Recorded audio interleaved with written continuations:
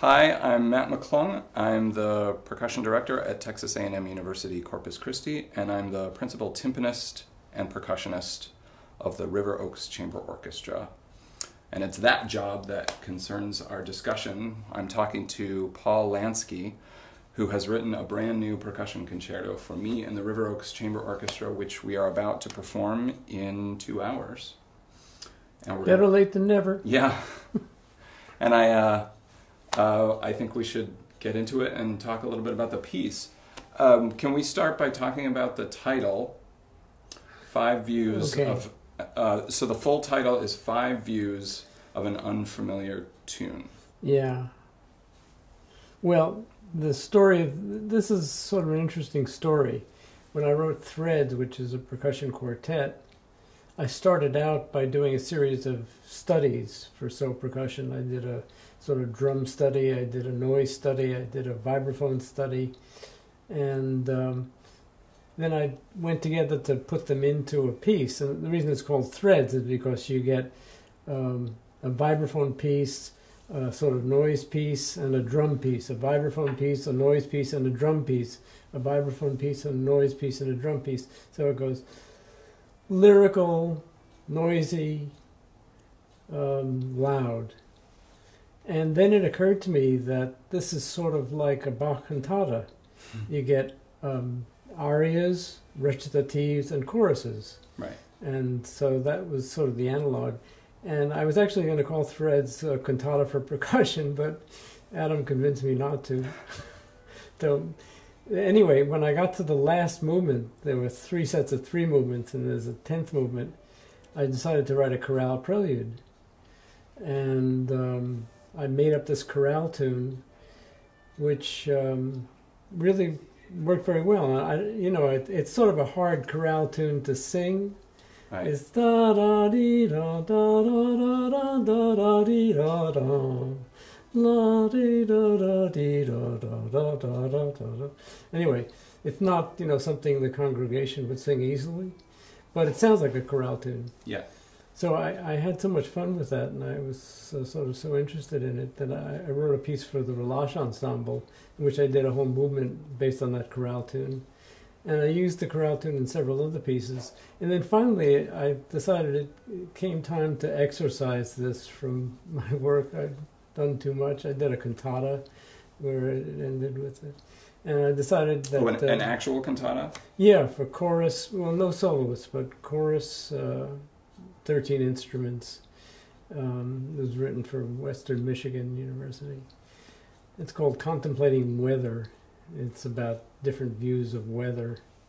And then when I got the commission from ROCO, I decided, let me put this to bed. So I decided to do a bunch of movements on this, and I like the idea of doing something very lyrical for percussion. So that's where the idea came from. And there are 5 views. The first view is sort of just a statement of the tune. The second movement, Through the Shadows, is the tune with sort of dovetailing string parts and sort of overlapping things. The third movement is loud, bombastic, noisy movement. The fourth movement is meditative and contemplative, and it uses bowed. And the fifth movement sort of wraps it up. The piece is kind of backwards in the sense of a cantata because you normally expect to end with it, end with the chorale, but I decided to start with the chorale. Right. So that's the idea. It's I didn't want to write, I mean, there are some great pieces for percussion and orchestra, but I didn't want to write a piece that was all sort of pyrotechnics. So I wanted to write a piece which was sort of lyrical and rhythmic and emotional. And that's basically where it is. So I think that the 5 movements work well together. And I think the thing that I'm noticing is that it doesn't feel like 18 minutes. No. The piece is 18 minutes long. It flies by. Yeah, I checked my watch, and is this really 18 minutes? And that's a good sign. Yeah. So that's great. When you and I first started talking about the piece after you had been contacted by the orchestra, I think one of the first things we talked about was instrumentation, and you were kind enough to ask me what I was comfortable with, what I wanted, and I was trying to ride that line between, I wanted your vision to be pure, and I just wanted to be the instrument of your vision, and I didn't want to monkey with it too much. But I also wanted to be honest and, not tell you that I could do everything when in fact I can't, and I have areas of specialty. But I wonder how much you took that in, and how much you just kind of had ideas ahead of time about what the instrumentation was. Well, I think I remember I asked you if you were comfortable with mallets, and I like to write for mallets. I've written a lot of marimba music, and I really like what mallet players do. But I like mallets plus instruments. So the way I think of the piece, except for the third movement, which has no mallets in it, the way I think of the piece is sort of mallets plus, so vibraphone, marimba, and you got the orchestral musician playing Glock. Yeah. And that works well, I think. So I've written, I have one piece, it's basically the first mallet piece I wrote, which is 3 moves for marimba, which people struggle to play. It's a very hard piece. Yeah, I had a student work on hop. Okay, that's where it came from. Yeah. The last section in hop is Nancy Zeltzman asked me to write a whole piece based on the last section of hop. But I didn't want to write, I find that I've written several pieces with mallets plus instruments, and 4 mallets sort of going all the time with instruments playing is a little too dense. So most of the piece, except for the last movement, is a single line mallet stuff.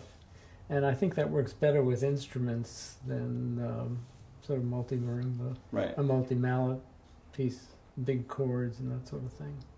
Well, it was interesting because it says in the score, you leave it a little bit up to the performer. You specify 2 metals and 2 woods, basically. A low metal sound, a high metal sound, a low wood, and a high wood. And we went back and forth when I was trying to figure out what those sounds were going to be. And one of my stipulations was I had to play them while playing the marimba, I had to play them while playing the drums, and I had to play them while playing the vibraphone. So rather than having all those 3 instruments circled around my woods and metals, we were gonna have 3 different sets of instruments, which I think you called toys, which was just kind of a blanket term for, okay, these are the toys. I thought that was the technical term. It may be. It's it's something that gets tossed around, but it was interesting to me because someone else who was involved in these discussions was our executive director of this orchestra, Alicia Lawyer, who I think made the initial contact with you. Right. And so somewhere she read an email that said toys in it. And pretty recently she wanted to get an idea of what the instrumentation was, and she thought maybe we could put a little video presentation together to promote the concert. And she said, yeah, can you maybe just demonstrate the toys and what you're going to be doing? And I think she thought toys. You actually had toys. I didn't press her on what she was expecting, but I sent her a video of like pipes and wood blocks, and she was like, those are the toys? And it wasn't until then that I thought, oh, a normal person would hear toys and think that I was playing like a Cabbage Patch and a Rubik's Cube or something. So well, people have done that sort of thing. Yeah, of course. I mean, the thing I love about percussionists is you'll bang on anything and make interesting noises. Yeah, we're not proud. Yeah, that's a whole other piece if you want to write a piece for actual toys. I think. Yeah, yeah, no. Okay, so we balanced it out, I think, nicely between, you know, some of the mallet sounds, the tuneful sounds, and then the percussive sounds. And we did go back and forth a little bit. I sent you video clips. Right. It's really nice in this modern age it's a new age. You know, we're on different coasts, and I can just make a video, a 1-minute video on my phone and say, how are these? And I remember you, I knew what it was like when you were happy, because you were happy when I sent you the drums and the cowbells and the woodblocks. I had a sense that those were the right sounds for the sort of rocking third movement called On Parade, that was just going to be a rack with cowbells and kind of synthetic jam blocks. And to me, that was the most obvious. You know, I was like, I think I know exactly what he wants. And when you got that video, you were like, yes, that's exactly what I thought. And yeah, and the first sounds I had weren't really very well pitched. They were sort of splashy. And now I use Almglocken. Yeah. And those two... Those are wonderful. They just... And I just picked a tritone. Yeah, I figured that's great. They will always conflict and not conflict with... And it's nice the way they're not in tune with the marimba. Right. Vibes. Yeah. No, they work out. And then the same with... so my toys for the marimba setup are a log drum, the 2 pitches of a log drum, and then 2 Almglocken, fairly deep Almglocken. My toys for the vibraphone are 2 small wood blocks and 2 pipes. And for me, that was a little bit of a challenge, because you can't always find the perfect mallet for both those things. The perfect mallet for a woodblock is not necessarily the perfect mallet for a pipe. And, you know, you use them, especially in the vibraphone section, they're all of a piece. You use sort of a flowing line that moves among all those 4 toys. And, you know, like the pipes ring forever and the woodblocks don't. And the woodblocks have a big chirping sort of front end of the sound, and the pipes don't. So I went through, I stuck stuff to the woodblocks to kind of dampen their initial attack. And then I like stuffed foam rubber inside the pipes so that they wouldn't ring forever, to try and get that sound to match across the 4 sounds a little bit. Can we talk a little bit more about the genesis of the piece? Because I know how it was from my point of view, but I mean, was it as simple as someone calling you and say, do you want to write a percussion concerto for this ensemble? And you said yes. Did you ask any questions? I mean, I'm not asking about the contract or anything, but I'm curious. I was just surprised. Somebody mentioned your name, and I said, yeah, that would be great if we can get him. That was kind of my thought. Was I was just surprised and delighted that you were willing to take on this project. I didn't know how much history you had with orchestral music. I didn't know if you'd ever written a concerto before, and I didn't know if it was something you were interested in. I can tell the story of the email chain from my point of view, but from your point of view, did this fall in your lap or what? Yeah. I had... Writing for orchestra is a big deal, and when I made the switch to instrumental music, I never thought I would write orchestra music.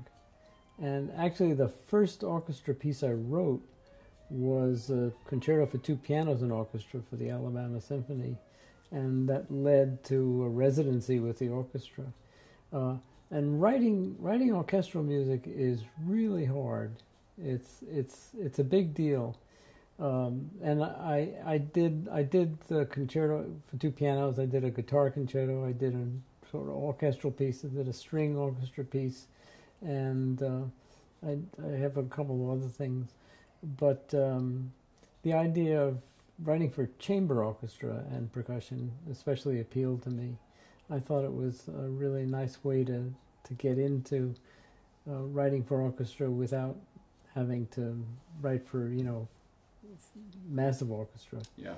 And so I was sort of really interested in that, and I had just finished the piece for 2 percussion and 2 pianos, which I was really happy with. I thought it worked, and the idea, and I'd heard of you, and people said, "Oh, Matt McClung, I just mentioned your name," and they said, "Oh yeah, he's good." So that's sort of how it happened. Well, I was very glad that it worked out. This is my third concerto with the orchestra, and this orchestra, we're in our 13th season. We do 4 full orchestra programs per year, and then lots of solo and chamber things around Houston. And I'm the only principal percussionist. I mean, I've been here since the beginning. And very early on, Alicia Lawyer asked me if I wanted to do a concerto. I said, "Oh, this would be great. It's not really something I do very often," and it sounded exciting. And we went through this long process of listening at, back then it was CDs, right? So she would listen to CDs, and I remember specifically like dropping off CDs in her mailbox and taking out CDs that she had left for me in her mailbox, and we would just do these swaps, and I would listen to different composers and give her thoughts about what I wanted to do and different pieces that I'd heard and different composers I was interested in. And this was maybe the second season of the orchestra. And I remember giving her somebody's piece. It might have been Roshan's percussion concerto. I could be wrong about that. But I gave her some piece, and I said, "What do you think about this? This is interesting to me." And she said, "I love the piece. I'm not sure if our audience is ready for it." And that's always a concern when you're talking about orchestras. The audience, there are certain preconceived notions about audiences for orchestral music, and that stuck in my head. And she wasn't being closed-minded at all. She was just trying to figure out what was going to work in that particular situation. So we went with the Havana's piece, Fantasy on Japanese Woodprints, which was a wonderful concerto, and it was a great experience. But fast forward to when she again came to me and said a year ago or something, "I think it's time you did another concerto. Would you like to commission a piece?" And I said, "That's great. I'm really excited about that. That sounds like a great idea." And we started talking about composers, and I still had that thought in my head of, okay, we have to choose something that's interesting, but that's going to work for our audience. And it was she, in my memory, maybe she remembers this differently, but I believe she brought up your name. She said, "What about Paul Lansky?"